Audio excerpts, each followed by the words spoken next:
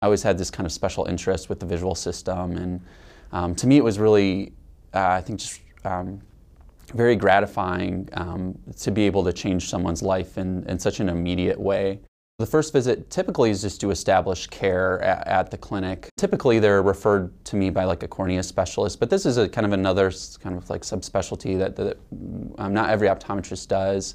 So anyone with like a corneal disease or who is post any corneal surgery, oftentimes these surgeries or these conditions leave you with vision that's uncorrectable with a regular pair of glasses, a regular even pair of contact lenses. A lot of the times that's not me giving them a glasses prescription, it's just giving them some bit of knowledge.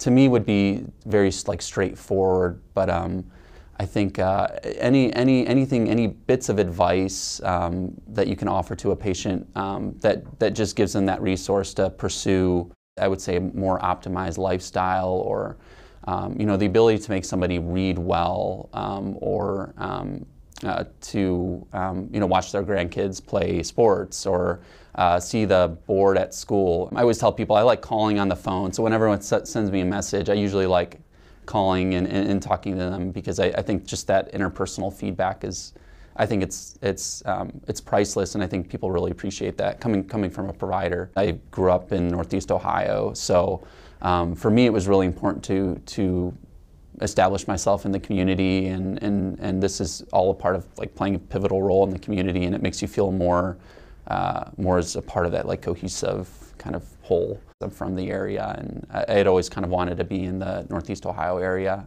even through school, and going to Ohio State for optometry school. I never wandered off too far, so just special to me because this is home.